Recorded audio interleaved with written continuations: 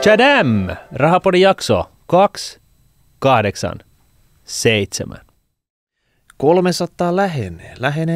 Mutta kyllä se on niinku pitkä tämä loppu. On. Siis tai lähestyminen. Ei puhuta lopusta. TJ-kampanja, siinä on ne viimeiset. Niin, 13, mitä ne nyt on, piikkiä.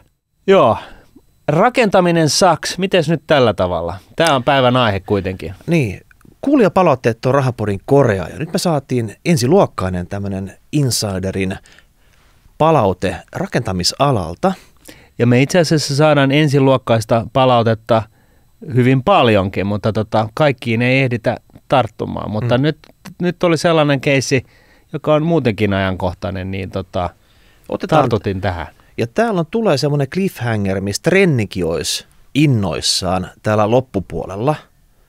Eli hold on your horses. Kyllä. Nyt lähdetään rullaa tästä. Samu kertoo meille näin, että morjens, ensinnäkin kiitoksia laadukkaasta ja kiinnostavasta podcastista.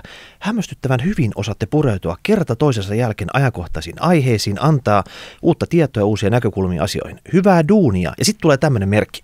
Joo, siis tällä introlla niin aihe kuin aihe pääsee heti Rahapodin. Todellakin. Me ollaan todella paljon kiinnostuneempia tämmöisestä palautteesta kuin semmoisesta, että siinä on keskari, pojat, tätä shaibaa aamusta iltaan ei jaksa. Ei. Jos te aloitatte näin, niin voi olla, että me pyyhkästään se, swipataan se toiseen suuntaan. Joo, kun se on se ainoa hetki elämässämme, missä me ollaan niinku tilanteen niinku herroja. Mutta toi oli vaan intro, tämä jatkuu nyt. Aha, okay. Otat nyt vaan suffea ja kuuntelet. No mä juon suffea. Kuuntelin viimeisemmän podcastin, jossa pohdittiin, löikö mörkö sisään. Virheetöntä tavaraa taas multa osin, mutta lumikilla oli 7 kääpiötä, ei mörköä. Multa osin itse allekirjoitan aika lailla kaikki 5 mörköä, mitä kävitte läpi. Itsellä tuli vielä 1 mörkö lisää, nimittäin on mahdollista, että rakennusalalla ajetaan seinään ja ollaan pian syvissä ongelmissa. Ongelmissa ollaan jo. Viime vuosina rakennusalalla on juhlat käynnissä koronasta huolimatta. Asuntojen hinnat ovat nousseet. Kuluttajan kysyntä on ollut hyvä. Ja lisäksi niin piensijoittajat kuin institutionaaliset sijoittajat ovat kahmineet tasaisensa kaikki, mitä irti saadaan. Rakentamisen volyymit ovatkin olleet viimeiset vuodet ennätykselliset, mutta nyt on ilmestynyt tummia pilviä koko alan yllä, mitkä pahimmillaan voivat olla todella tummia ja kolista nopeallakin aikavälillä. Eli ongelmia on siis myöskin näitä asuntoja tuottavilla yrityksillä kaikista Kyllä. Ei vaan sitä, mistä me ollaan puhuttu. Ei, ja tämä homma jatkuu. Ongelmien juurisyyt näkemykseni mukaan Ukrainan sodan aiheuttama epävarmuus, korkojen nouseminen, rakennuskustannusten nousu ja rakennusmateriaalien saatavuusongelmat. Eniten päänvaivaa aiheuttaa rakennuskustannusten nousu ja villiläinen meininki, mikä rakennustuotemarkkinoilla vallitsee. Kustannukset ovat tuotteesta riippuen lyhyellä aikavälillä nousseet jopa 35%, mikä aiheuttaa ison loven rakentajan katteisiin. Rakentajat eivät tietenkään voi tällaisia kustannuksen nousuja yksin kantaa, vaan hinnat pitää pystyä siirtämään asuntojen hintoihin, mikä rajoittaa puolestaan kysyntää kuluttajamarkkinoille ja laskee sijoittajien yield-tasoja. Tuototasoja. Jos kuluttajan kysyntä ei vedä ja varaustasoja ei saada riittäväksi, hanke ei lähde kuluttajakryndinä liikkeelle. Tässä tapauksessa rakentaja voi toki myydä hankkeen vielä sijoittajalle, mutta koska kustannukset ovat nousseet, pyydettävä hinta talosta voi nousta niin kovaksi, että sijoittajalle ei ole saatavilla riittävää tuottoa. Hanke ei lähde liikkeelle. Näin ollen molemmilla sektoreilla voi tulla nopeasti se tilanne, että rakentajat eivät käynnistä hankkeita, koska markkinalta ei saada sellaista hintaa, että hanke olisi kannattava. Toinen stopin aiheuttaja voi olla keskeisten rakennusmateriaalien saatavuusongelmat. Venäjältä, Valko-Venäjältä ja Ukraina on ollut tavanomaisessa rakentamisessa välttämättömiä materiaaleja, kuten sementtiä, terästä, alumiinia ja esimerkiksi valkosavea, jota käytetään laattojen tekemisessä. Vaihtoehtoisia tuottajia etsitään kuumeisesti ja sellaisia on löydettykin.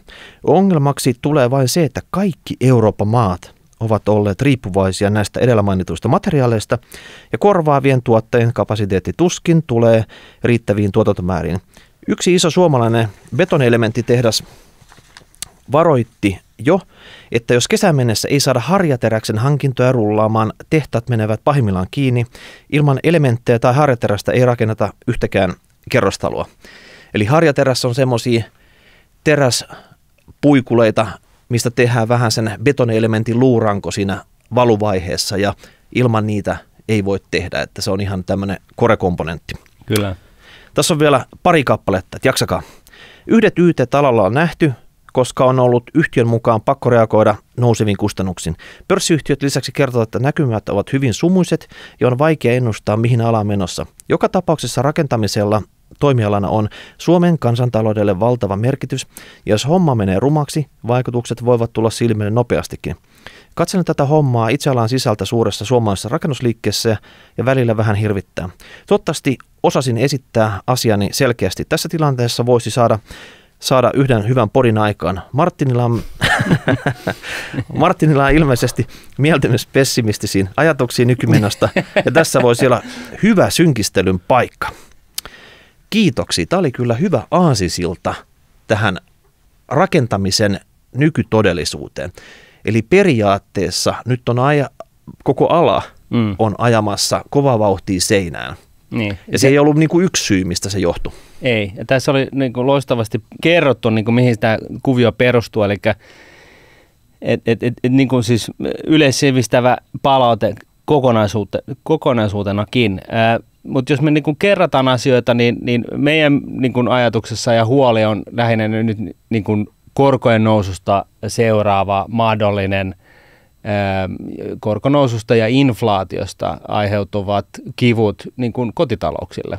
Että mitä me tuossa vissiin edellisessä jaksossa niin kuin todettiin, niin kuin karkeasti laskettuna niin on täysin realistista, että kuukausittaiset kulut nousee helposti sen 30%. Ja kenellä nyt on 30% ylimääräistä käteistä palkan jälkeen niin kuin kuun lopussa. Se on vähän niin kuin ikävä juttu. Ja näin ollen jengi voi joutuukin todennäköisesti valitettavasti sitten myymään kotiinsa, jotta ne pääsisi niin kuin ulos johonkin halvempaan, johon niillä on niin kuin varaa, jossa ne on varaa asua, kun korot lähtee laukalle. Ja nyt sitten kun tämä ei ole vain yksi taho, jolle käy näin, vaan näitä voi kuvitella, voi hyvällä todennäköisyydellä todeta, että suurimmalla osalla asuntosijoittajista ei ole kiinteätä korkoa, vaan niillä on niin kuin markkinaehtoinen korko, niin, ja tosin joillakin, joilla on liikkuva korko, niin ne on sitten varautunut tällaiseen tilanteeseen, varsinkin jos ne on rahapodikuulijoita, niin ne on vähän niin kuin kerännyt taistelukassaa, mutta suuri enemmistö todennäköisesti ei ole niin kuin varautunut tällaiseen, ja näin ollen, niin kun korot lähtee nousemaan, niin tämä määrä ihmisiä, jotka tarvitsee vaihtaa pienempään, niin se on niin kuin huomattavasti isompi kuin määrä ihmisiä, jotka haluaa vaihtaa kalliimpaan. Tai ylipäätänsä haluaa vaihtaa yhtään mihinkään, jos ei ole pakko. Niin näin ollen, niin pelkona on, että asuntojen hinnat tulee alas, ei mene enää ylös. Niin periaatteessa rakentajan näkövinkkelistä kustannukset kasvaa, hintojen olisi mentävä ylös, jotta edes jonkunnäköiset järjelliset katetasot pysyisi tässä, homma pysyisi käynnissä, hankkeet lähtisi käyntiin, mutta taas sitten kuluttajan näkövinkkelistä niin ei ole edes varaa maksaa niitä nykyhintoja, että pitäisi oikeasti niin kuin mennä alas, että mistä tämmöinen tasapainohinta sitten tästä oikein löytyy? Niin, se on se 1000 taalan kysymys ja en tiedä, en ole alan ammattilainen, mutta jotenkin tuntuu myöskin, että nämä kirjaukset, millä toimistotilaa ja tyhjää toimistotilaa ja tyhjää kauppatilaa, millä niin kuin nämä on kiinteistösalkkuihin kirjattu, niin nekään ei välttämättä ihan pidä paikkaansa. Että jos jollain on mahdollisuus päästä ulos kiinteistörahastosta, joka tyypillisesti ei heilu ihan niin kuin pörssikurssien mukana, koska niitä arvostetaan korkeintaan kerran kuukaudessa jonkun komitean voimin, joka lähtökohtaisesti ei halua tehdä mitään muutoksia, niin nyt on vielä chanssit päästä sieltä ulos, koska mä en ainakaan povaa kyllä mitenkään ruusuista tulevaisuutta kiinteistörahastoille, että jos jollain sellaista löytyy, niin muistakaa nyt kelata tämäkin asia sitten läpi, yrittäkää heivaa sisään niin kuin lunastuspyyntöjä, toivokaa parasta, että pääsette ulos ennen kuin ne alkaa kirjaamaan alas näitä kiinteistöjä. Mutta niin kuin sä sanoit, asuntojen hinnat pitää, niin kuin on myyntipainetta, jos jengi lähtee näitä myymään kovalla kädellä, toimistotilaa on tyhjillään yllin kyllin, kauppatilaakin on yllin kyllin tyhjällä, jengi tilaa Zalandosta ja mistä ikinä. Ja sitten kaiken kukkuraksi, niin rakentaminenkin on tällaista kipuilua. Joo. Ja kun sä toit tämän asian esille tänä aamuna, niin mun täytyy myöntää, että mulla ei ole mitään hajua, miten näillä suomalaisilla rakennusfirmalla on mennyt. Ja sitten tuossahan me naputeltiin nopeasti Nordnet.fin hakukenttään YIT:tä ja lemminkäistä ja, no ei lemminkäistä, vaan SRVtä ja Lehtoa ja näin poispäin. Kiitos.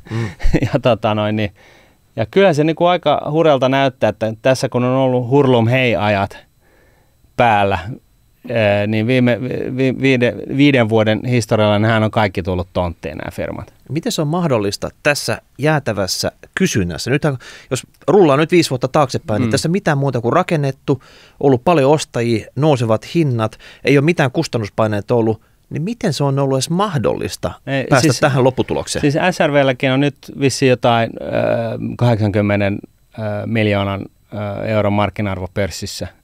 Liikevaihto on kuitenkin vissiin jossain jardissa. YIT:llä vajaa miljardi. Se nyt on sitten kuitenkin se jonkunasteinen niin kuin rakennusfirma. Suomessa kaikesta päätellä. Mä pirautin kaverille tässä, kun ei ole niin kuin... Kilautit kaverille? Kilautin kaverille, okay. Joo.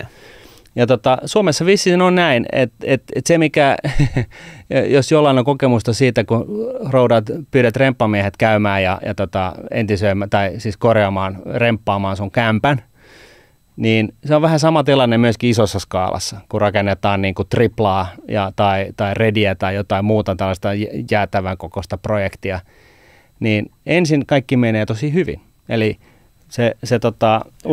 hyvä fiilis, projekti etenee. Urakoitsija niin laskelmat pitää paikkansa, kun sehän on ensin, niin kuin, ja varsinkin näissä isoissa projekteissa, niin siellä on niin kuin tiimi, joka laskee auki, että paljonko kampaterästä tähän nyt menee ja paljonko niin kuin, tietynlaista betonia ja sitten niin kuin, pistokkeet ja ikkunat ja listat ja kattohuovat ja muut. Ja sitten koko tämä homma niin kuin lasketaan niin kuin ihan viimeistä piirua myöten auki. Sitten tsiikataan, että joo, ja tässä on niin kuin sopivasti toleransseja, hyvä on. Sitten lähdetään kaivaa kuoppaa. Ensimmäinen vuosi menee mahdollisesti ihan hyvin. Kuoppa saadaan tehtyä. Sitten toisena vuotena aletaan sitten rakentelemaan asioita. Ja sitten huomataan, että hittosoika, että kyllä sitä tuossa on tuollainen pehmeä kohta tuossa tontilla, että se pitää vahvistaa niin kuin paaluilla, että pamautetaan pari paalua. No ei se niin kuin vielä heilata niin kuin mitään. Mutta sitten niin kuin pikkuhiljaa niin alkaa tulee niin kuin sellaisia eleisiä, että hupsista tähän täytyykin tehdä tällainen juttu. Ja tässä nyt niin kuin, tavarantoimittajat niin kuin myöhästy. Hupsista, tehdään nyt joku. Joo, että ne myöhästyy. Nyt työmaa seisoo tältä osin, niin kuin, että rakennetaan jossain muualla, mutta kuitenkin syntyy niin kuin tällaista pientä myöhästymistä siellä täällä. Ja sitten pikkuhiljaa se koko projekti, niin ne ongelmat alkaa kasaantumaan. Ja sitten loppukohde, kun sulla on armottomat sanktiot, jos sä oot minuutin myöhässä, niin se maksaa sulle miljardin niin kuin jokaisesta minuutista. Niin sinnehän sä et halua mennä. Niin vaikka katteet on jo niin kuin sulanut. Niin sieltä muutama hupsista, niin ne on vienyt katteet jo siinä. Ja sitten sulla on sopimussakot uhkaa, niin sun täytyy vielä tehdä semmoinen... Syödä katteet, ne viimeisetkin katteet siitä. Kuopasta sieltä oman taskusta oikein syvältä, ottaa sieltä nämä rahat ja pistää ylitöillä sitten hommat maaliin. Juuri näin. Ja siinä sitä sitten ollaan ja ihmetellään. Ja tämä on ilmeisesti niin kuin kasvavassa määrin tai niin kuin suurimmalta osin niin kuin urakoitsija-ongelma. Joku kilpailuttaa tällaisen projektin, kampin tai tuollaisen niin kuin triplan tonne Pasilaan tai Redin ja kuka rakentaa, anyone käsi pystyyn, että laittakaa tarjoukset vetämään, halutaan rakentaa kokonainen kaupungin osa tähän näin. Sitten sun firman nisset laskeskelee asioita puoli vuotta ja pistää siis RFPn vetämään, tai siis niinku vastineen tarjouksen vetämään. Sitten se saa sen ja sitten niinku tulee tämä hetki tosiaan, että okei, me saatiin tämä, me vedettiin niinku siis todellakin halvimmilla, pienimmillä katteilla tässä. Heti tulee vähän kylmä hiki, että laskettiinkohan me nyt oikeasti oikein, kun me nyt tämä saatiin. Muistitteko ihan jokaisen itemin lisätä siihen, koska siellä ei ole varaa lisällä jälkikäteen mitään. Joo, ei. Ja tässä aikataulussakin pitäisi pysyä. Joo, ja sitten se projekti just toi, että se alkaa hyvin ja sitten se ongelmat alkaa kasaantua. ja ne aina kasaantuu ja sitten niin kuin juostaan viime metreillä niin kuin sikakallilla tekemisellä se homma maaliin, ettei tule niin kuin kunnolla pataan. Ja tässä niin kuin, kun mä kilautin kaverille, niin, joka on alalla, niin kuin hänkin totesi, että, niin kuin, että tällaista projektia, siis äärimmäisen isoa monimutkaista projektia on hirveän vaikea niin kuin keskusjohteisesti johtaa, koska sä et koskaan tiedä, mitä siellä työmaalla oikeasti tapahtuu ja niin kuin miten ja mitä siellä yleensä tapahtuu. Niin kuin periaatteessa pitäisi tehdä sellainen gallup, että haastattelee 100 tyyppiä ennen kuin sitä tarjousta edes tekee, koska niin kuin, että kertoo kaikki ja 100 tyyppiä osallistuu siihen tarjouksen tekemiseen. Se pääkonttori tekee tarjouksen ja sitten se työmaaporukka pitäisi toteuttaa ja ne raapii päätä. Mitä ihmettä tyhmää se taas se pääkonttori on miettinyt tässä? No varmasti jotain tällaista.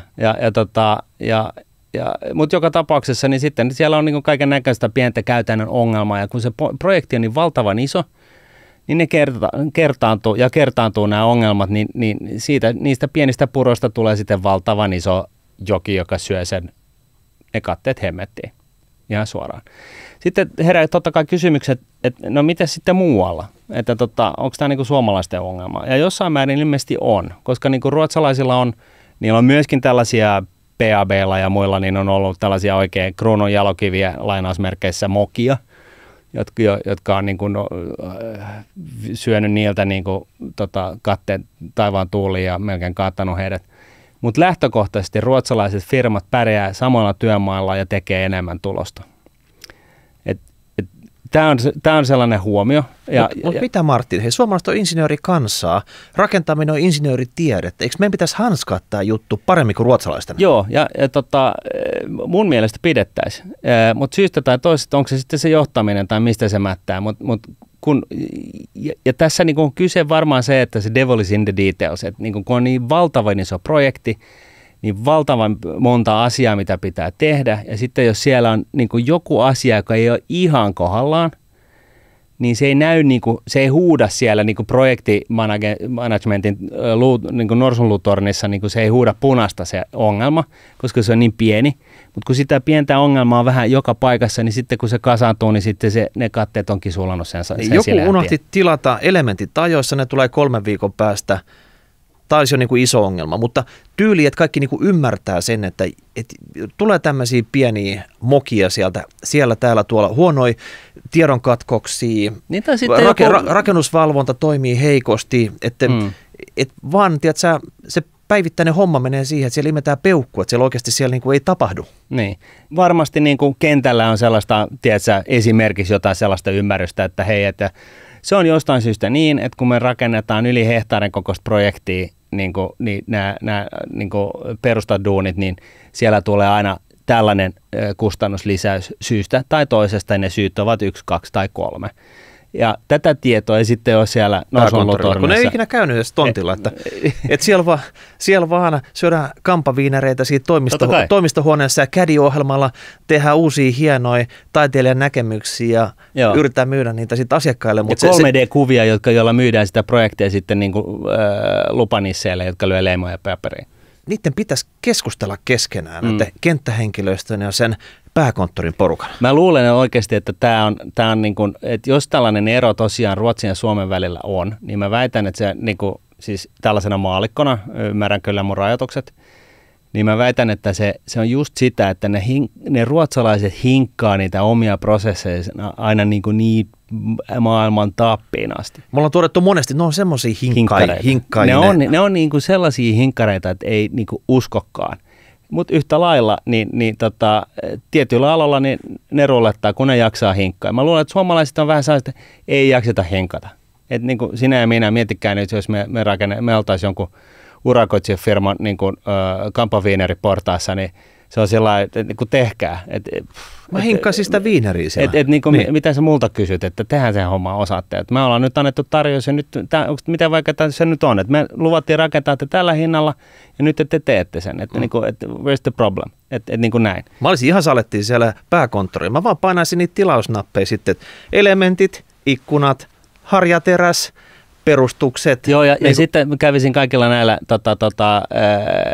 perksillä, mitä tulee, että mä soitan sinne niinku harjateräsfirmaan, että hei, että meillä on tällainen aika iso projekti, että voisi olla, että mä tilaisin niinku paljon kampaterästä. Että miten olisi, että voitaisiinko me käydä tuolla aurinkorannikolla vähän ihmettelemässä aurinkoa, että te voisitte sitten ottaa sen yhden kalvon mukaan ja kertoa, että mitä eri kampateräksiä teillä on. Mehän tiedetään kyllä, mutta kuitenkin. Niin, koska mä oon jo samoilla suunnilla. Mä oon siellä Monaco GPn suunnalla jo tilaamassa ikkunoita toisen firman kanssa sainaamassa näitä. Niin voisiko me siirtyä helposti sinne aurinkorannalle siitä? Joo, ja itse asiassa mulla on se aluskin on tiedossa, koska me ollaan keskustelemassa tästä niin kuin kiventuonnista Algeriasta, että ystävällisesti ei lupaa siirtää mut tuosta aurinkorannikolta sinne GP:hen, että näin. Ja no leikkinä, niin jotain tällaista prosessin hinkkaaminen maailman tappiin asti, siis ei pelkästään niin kuin paperilla, vaan sitten se toteuttaminen kaikki kaikessa. Ja sitten lisäksi on ilmeisesti niin, että alalla on parempaa kannattavuutta, jos sä rahoitat sen projektin itse. Että sä niinku tavallaan gründailet sitä. Sä gründaat sen. Oma taseeseen, joo. Oma taseeseen sen koko homman. Kun silloin sä voit niinku hallita sitä koko asiaa. Aikatauluja. Niinku luvista niinku viimeiseen myytyyn tilaan.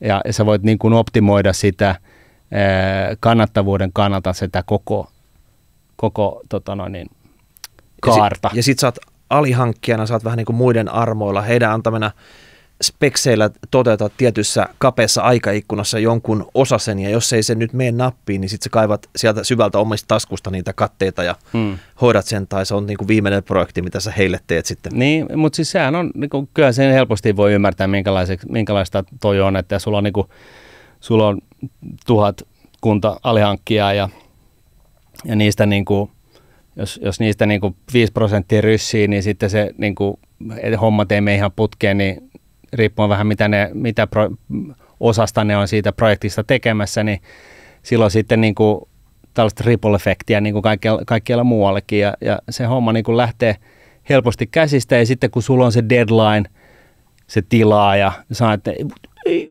kiinnosta, niin kuin, että jos on päivän myöhässä, niin maksatte niin kuin verisesti, että niin kuin ihan sama, että niin kuin roudatkaa vaikka kaikki turkkilaiset tänne näin niin kuin veivaa betonia tai maalaamaan tapettia seinille tai mitä ikinä.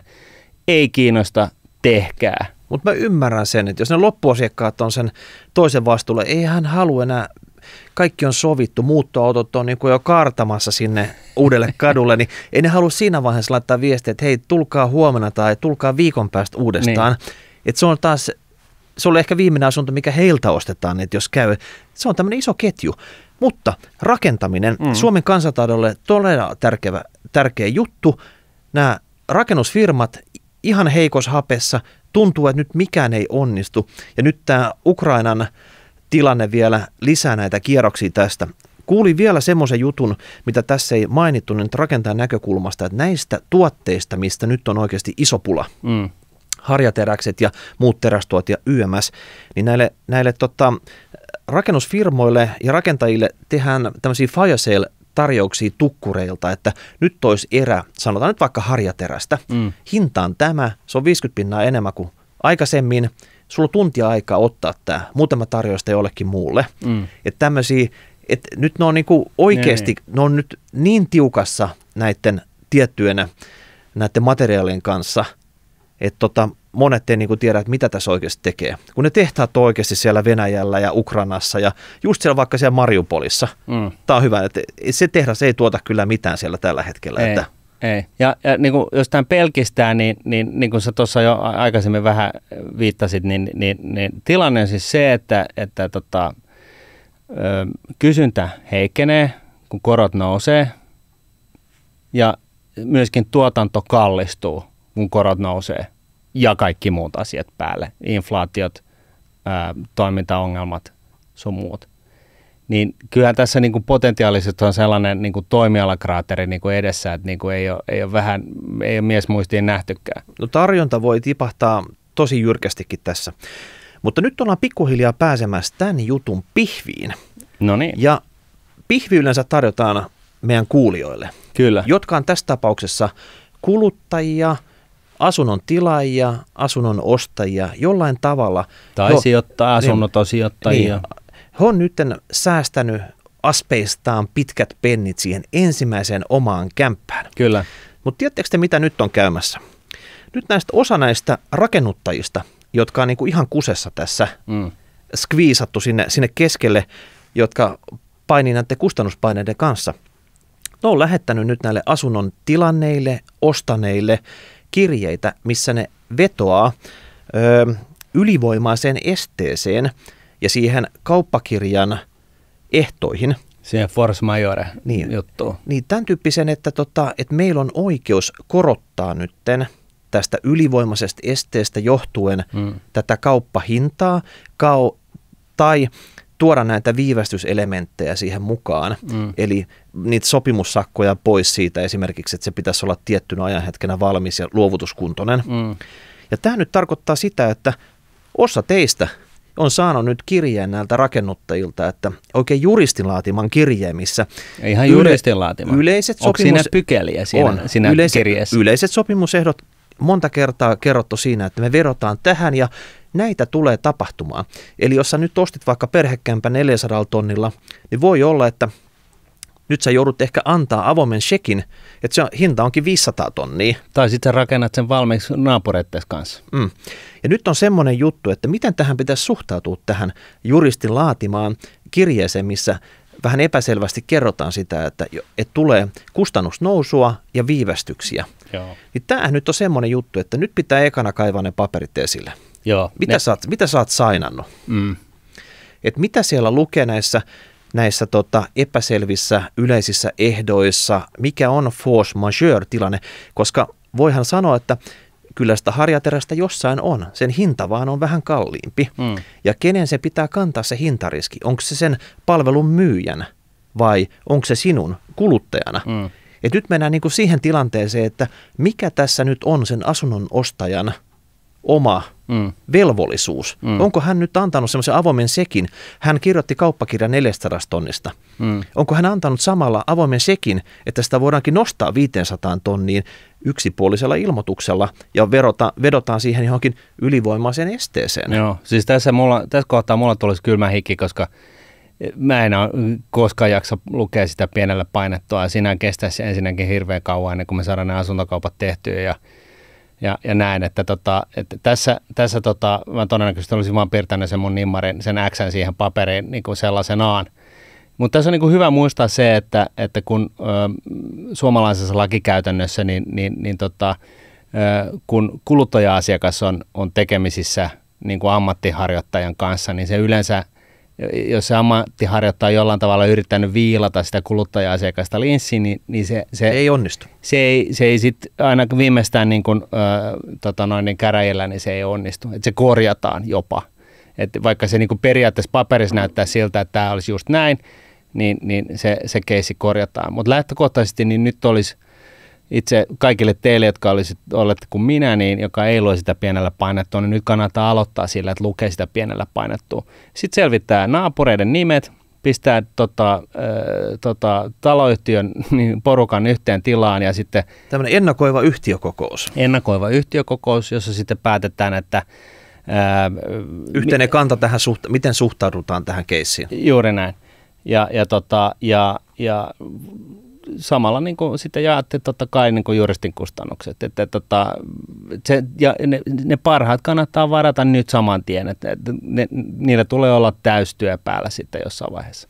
Niin mietipä tätä nyt, että nämä monet rakennuttajat, eihän kukaan nyt tiennyt, mitä tänä keväänä tapahtuu Ukrainan suhteen. Kukaan ei osannut tätä ennakolta arvata. Nyt täällä on monenlaisia keissejä, mitkä on käynnissä. Semmoisia, missä nyt on vasta niin kuin tontti raivattu ja sitä ollaan just nyt tekemässä. Osa on niin kuin jo loppuvaiheessa, osa on vasta suunnittelupöydällä.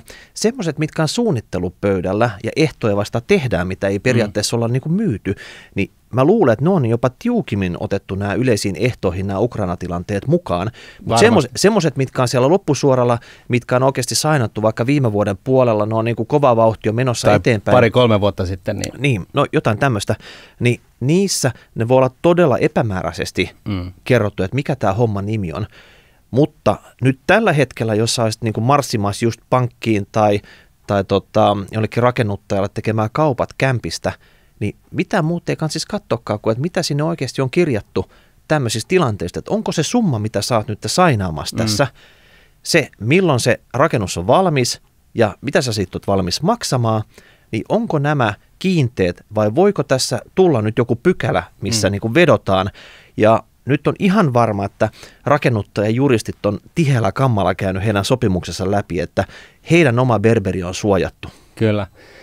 Jos sulla on mahdollisuus välttää niin kuin uudisrakennuksen ostaminen, niin se on varmaan niin kuin ihan hyvä idea kävellä siitä pois. Koska jos tämä markkinatilanne kerran näyttää tältä, me tiedetään siis vuoden sisään, me tiedetään, että räjähtääkö tämä koko himmeli silmille. Ja meidän mielestä se räjähtää silmille, meidän ja monen muun mielestä tämä homma räjähtää silmille. Ja sitten on niin kuin hyvä muistaa, että sitten kun se räjähtää, että koska kannattaa kämppää ostaa. Että silloin kun se on tulikuuma ja hinnat on korkealla, niin kuin nyt, vai sitten kun se on räjähtänyt silmille ja kaikki haluaa päästä hinnalla millä tahansa eroon vanhoista ja uusista ja jostain sieltä jostain tyyppisistä asunnoista. Siis tarkoitatko tätä, että sä oot sen musta lamas, joka kontraa näitä muita asuntomarkkinoilla? No minä ja siis meidän kaikki kuulijat, mut kaikki 5, mutta kuitenkin.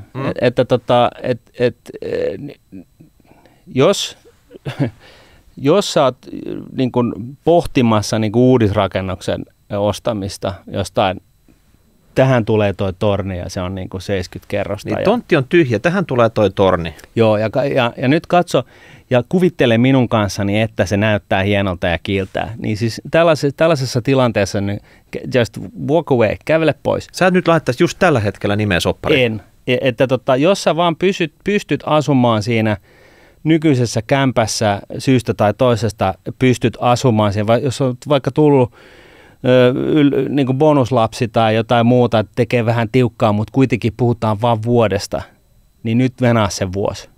Että vuoden kuluttua, niin sitten tämä niin kuin sumu hälvenee tämän asian osalta. Ja sitten jos mikään ei muuttunut, niin fine, me niin kuin, osta se kämppä, mutta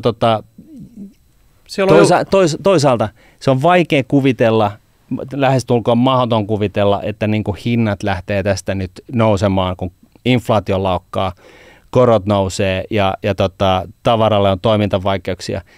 Ei, vaan se on niin kuin venaa se vuosi ja mä melkein lupaan, että saat sen 20% vähintään halvemmalla kuin nyt. Mutta eikö tämä inflaatio just pitäisi olla se, että se menee niihin kämppien hintoihin myös, että jos ne on, inflaatio on nyt 5-6, niin kämppien hinnat on vuoden päästä 5-6 ylöspäin. Sekin on totta. Tämä oli hyvä, tätä mä en tullut ajatelleeksi tässä kohtaa, mutta vastauksille, niin miten tässä sitten käy, niin se riippuu siitä, että miten nopeasti korot nousee ja minkä nopeasti jengi joutuu lähteä kaataan niitä niin kuin hankkimia asuntoja pois.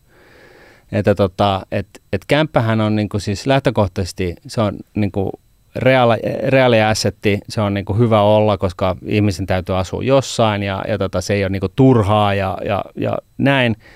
Ja oli se niin kuin rahan hinta mikä tahansa, niin se kämpän hinta vastaa sit sitä todellista arvoa, mitä joutuu joka tapauksessa maksamaan. Et se on niin kuin periaatteessa ihan hyvä inflaatiosuoja. Mutta silti just nyt niin mä näkisin, että siis tämä on se viesti, jos sä voit venata vuoden, niin venaa vuosi. Okei, mutta nyt jos tästä jotain jää mieleen... Koska sähän oot niinku jo nyt jossain kämpässä kiinni, niin se on niinku... On, mutta vuoden päästä sulla voi olla toinen bonuslapsi jo siellä, että se tilanne on entistä tukalampi. Niin. Kaikkea voi tapahtua. Mutta kämpänostajat, niin älkää suostuko kategorisesti nyt näihin hinnan tarkistuksiin, että kauppapaperit esiin, käytte ne tiheällä kammalla läpi ja sitten ehkä kollektiivisesti päätätte, että mitä te tarvitte. Mua vähän harmittaa tässä, että tässä on niin kuin heti pistetty juristit kirjoittamaan sieltä rakennuttajan puolelta näitä kirjeitä, vedotaan näihin pykäliin ja lähdetään sillä tavalla vähän niin kuin savustaa tämmöistä normaalia kämpänomista, joka vierastaa jonkun juristin käyttöön siinä, että voiko tähän nyt suostua. Että se jotenkin tuntuu, että kun juristi kirjoittaa kirjaa ja vetoo pykäliin, niin tämä on pakko olla faktaa, vaikka tämä on suurimmaksi osaksi todennäköisesti vähän niin kuin sen tulkinnanvarainen juttu. Ja miten siinä ainakin tulkinnanvarainen juttu ja sitten kuitenkin niin, että löytyy joku perusoikeus, johon voi vedota, jolla se josta seuraa, että se juristin tarjoama tulkinta ei ole oikea. Joo. Mutta että tässä kannattaa mennä etupainotteisesti asioita hoitamaan ennen kuin se itsensä osuu siihen tullettimeen ihan täysin.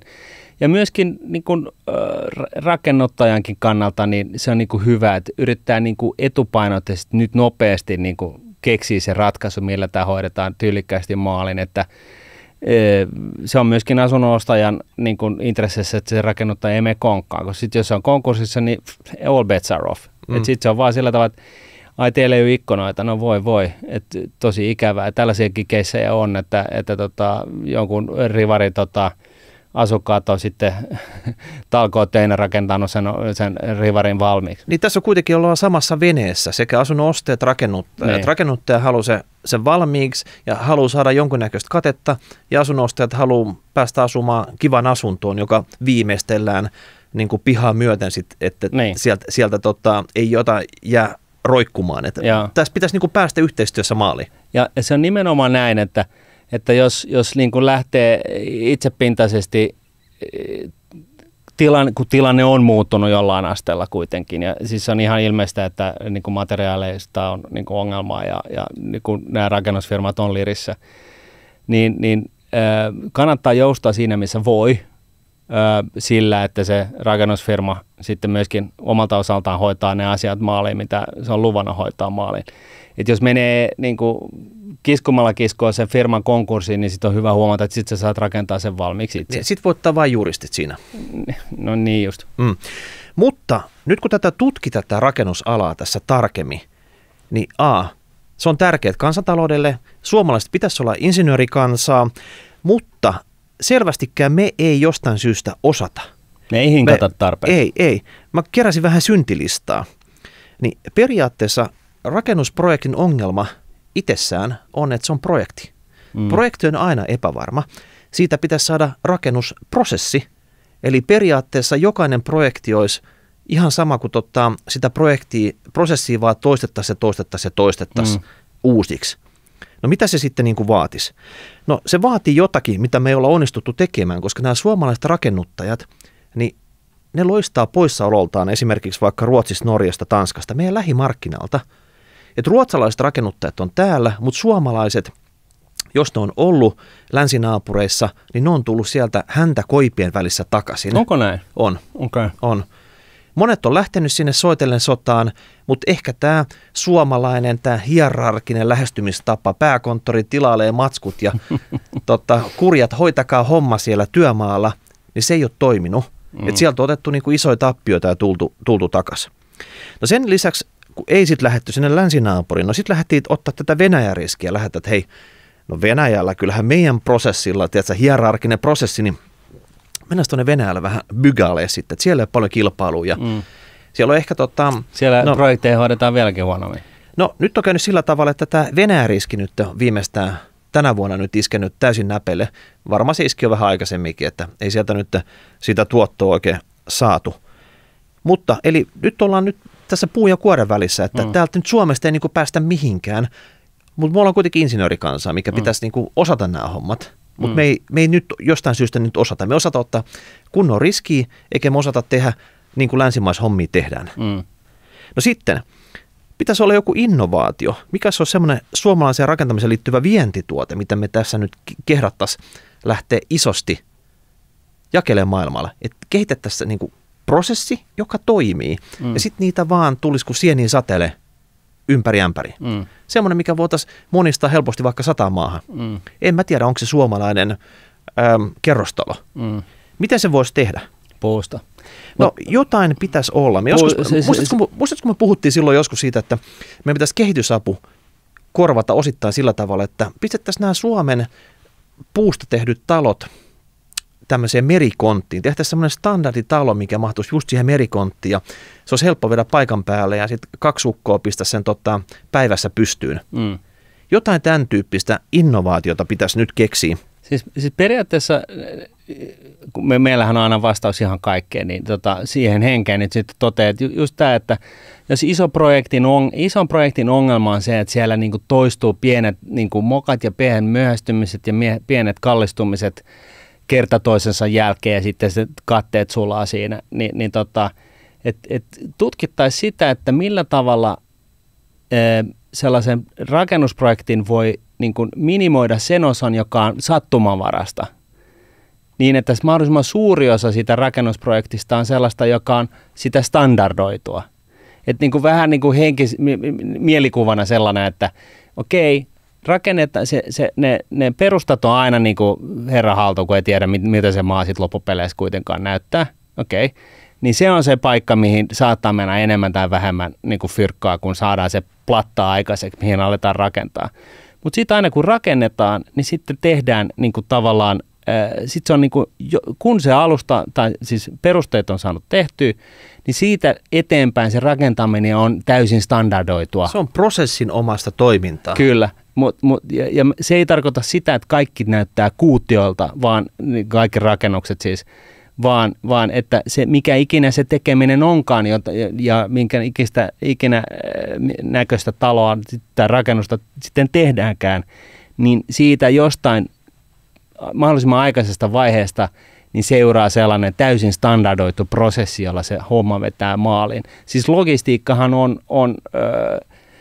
se on haastavaa. Sillä on nyt aina joku botski, joka menee poikittain jossain Suotsissa tai mitä ikinä, mutta sen mä ymmärrän, että sille ei niinku voi mitään, mutta se varsinainen niinku tekeminen siellä kohteessa, että se olisi niinku, että periaatteessa yksi tyyppi voi yhtenä päivänä rakentaa yhdessä kohteessa, sitten menee seuraavalla päivänä niinku toiseen kohteeseen ja 3., 4. kohteeseen, ja se ei edes tiedä, että se vaihtaa työmaata, koska se prosessit on ihan samanlaiset koko ajan. Että jotain tällaista. Joo. Se kuulitte tämän rahapodista, ja tätä ei varmaan kukaan insinööri ole koskaan aikaisemmin miettinyt. Mutta toi oli hyvä toi poistaa, että mitä mokia me tehtiin tässä projektissa, niin deletoisi ne, että niitä ei saa tulla seuraavassa, että ei tehdä asioita näin.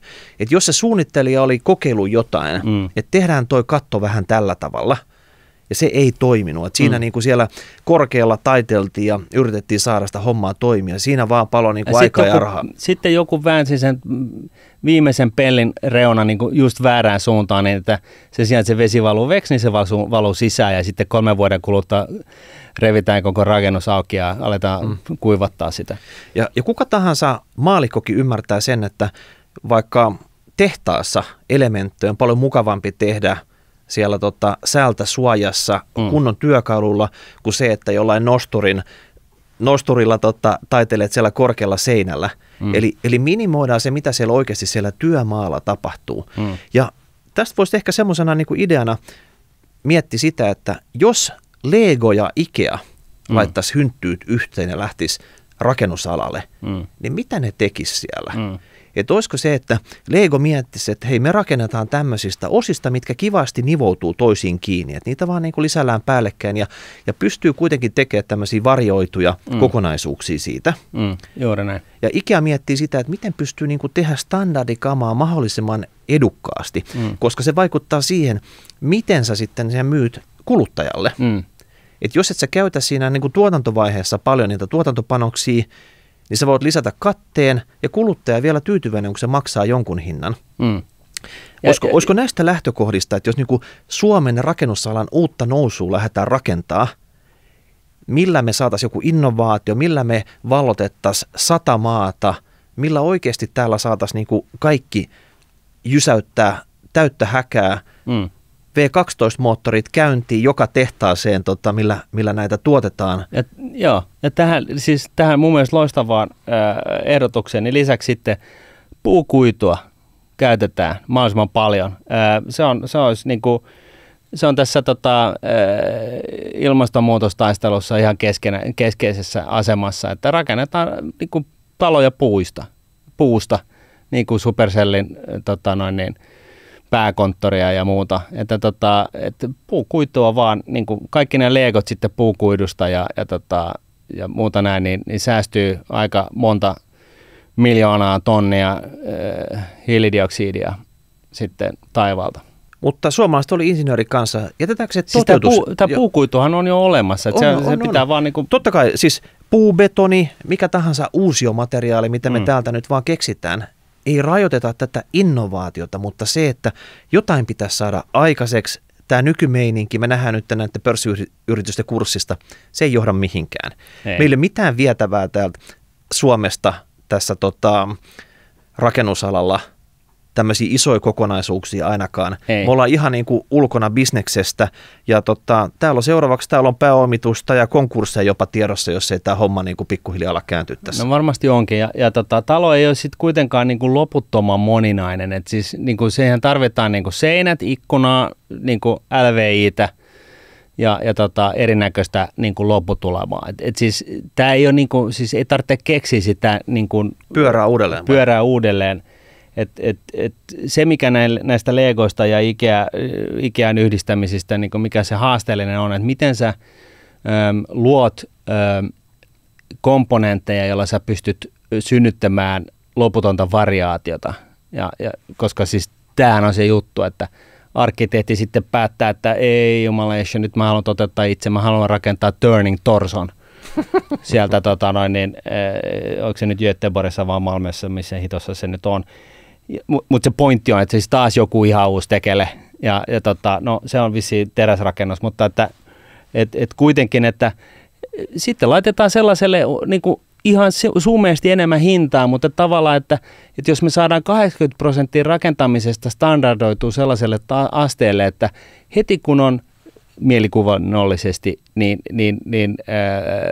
perustukset tehty, niin sitten tietää, että no niin, tästä hetkestä niin tässä menee 37 päivää, 5 tuntia, 38 minuuttia ja 17 sekuntia, koska tämä on niin standardoitu. Tässä menee just näin kauan. Voitte vaikka säätää kellon tämän pohjalta. Ei mitään hemmetin yllätyksiä ja ei mitään se, että kato teräsbetoni loppu, tai kampateräs loppu tai mitä ikinä. Et siis totta kai siellä on siis tämä logistiikka on edelleen todennäköisesti niin kuin ihan keskeisessä osassa. Mutta kuvittelisin, että jotain voisi tehdä. On. Ei tämä siis tässä nykypäivänä enää voi olla näin vaikeaa. Ei vaan voi. No siis, jos joku sanoo, että kun sä et Martin nyt taas ymmärrä, niin se on totta, en mä ymmärräkään. Mutta että älkää silti niin kuin antako periksi. Että niin kuin tavallaan, että sen on nyt vaan niin kuin keksitte. Joku sen keksii ennemmin tai myöhemmin joka tapauksessa. Miksei se voisi olla suomalainen insinööri? Ja tässä, että jos se on ongelma ne arkkitehdit, niin insinöörit, teidän täytyy nyt reipastua. Lukitaan ne arkkitehdit jonnekin selliin. Ottakaa te valta tästä. Ottakaa te se työmaalla valta sieltä pääkonttorilta. Tehkää tästä prosessi eikä mitään projektia. Arkkitehdipoikana, niin musta toi on ihan kauhea ajatus. Mutta on siinäkin vissi perä. Mutta siis taas kerran, moninaisuutta pitäisi pystyä tuottamaan standardoidusti. Yhdistäkää noin 2, niin hei, sky is the limit. Noniin. Nyt pistätte kommenttiin #rahapodi@nordnet.fi, kommentoitte tubeen. Onko teillä nyt joku tiukka ehdotus siitä, että miten tämä kuvattu ongelma rakennusalalla saadaan ratkaistu? Mikä siellä mättää? Miten Suomi nyt saadaan nousuun? Miten me saadaan tästä vientituote?